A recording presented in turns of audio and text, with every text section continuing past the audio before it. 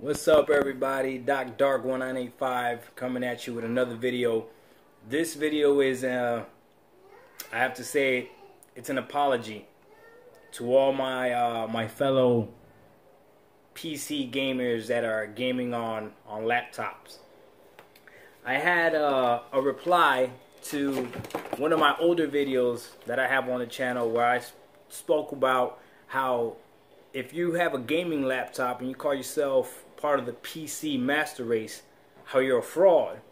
Well, I had someone reply back to that video, and he or she wrote a very well put response. Okay, so this is a shout out to, see if I pronounce the name right, Atticlice.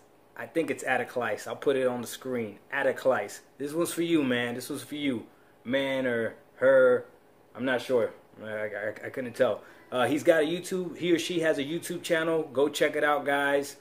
It looks like they play a lot of Fortnite on there, and it looks like he does some live streaming as well. So I know I'm gonna check it out in the future. So you guys should go ahead and check out and support, right?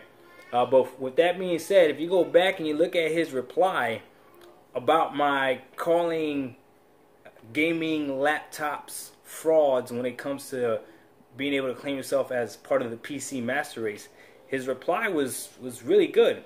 He pretty much schooled me on how much more can actually be upgraded on a gaming laptop. And even to that, I went ahead and did a little bit more research, and man, he's right. I think it's a he. I think. Sorry if I'm wrong, man.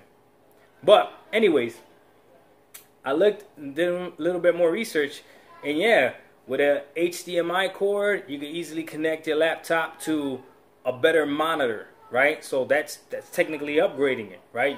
If you were to have a desktop and you'd be switching the monitor, it's the same thing. Whatever monitor you want, boom, go ahead, switch it out. You could do it. You could do it.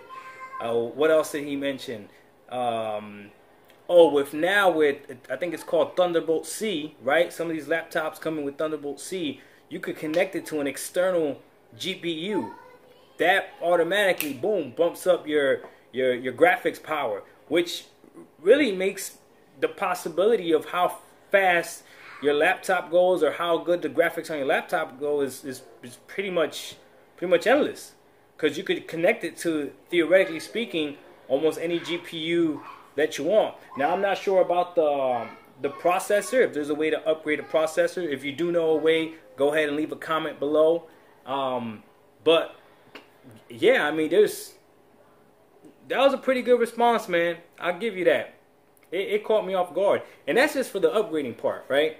The other part that definitely makes sense is there's some laptops out there, okay, that'll blow your desktop out of the water.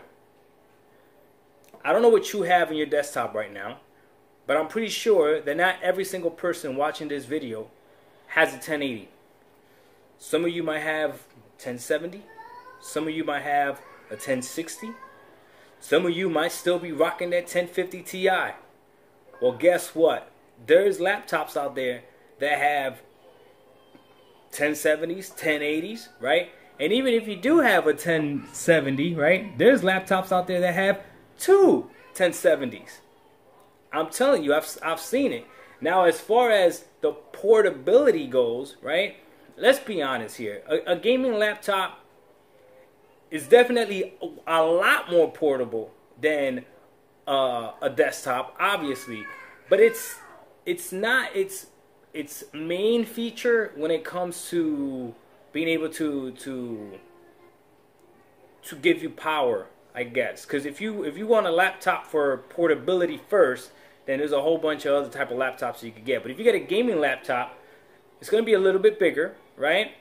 And then the more power that you have, theoretically speaking, the more power that you have in this laptop, the bigger it is. Some of the laptops that I saw are humongous, huge. Some from from MSI, some from Asus, and they're ridiculous. They're monsters, right?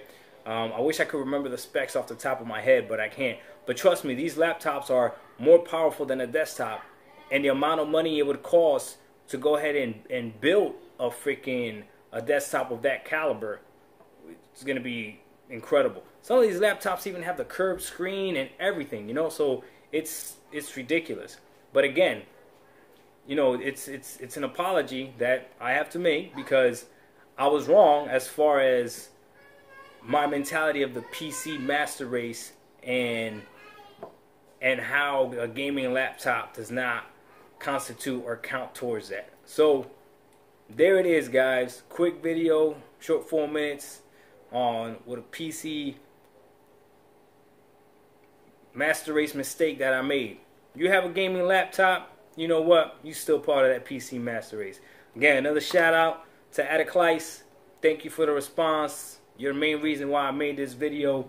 And with that being said, I'm gonna go ahead and get my master race on. Okay, if you don't know what these are, you can go ahead and check out my videos and you'll see the response. Okay, you know what I got here. You know I'm not at the mouse yet, right? So that's what it is. All right, guys.